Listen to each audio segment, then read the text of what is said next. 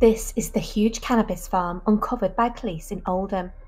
The find was made by cops during a raid at a house on Tuesday morning. Dozens of plants were spread out over 3 rooms of the semi-detached.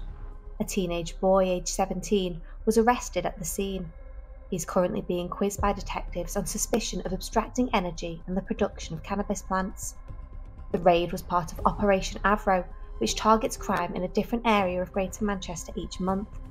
Warrants were executed at several properties across Oldham, with numerous arrests made.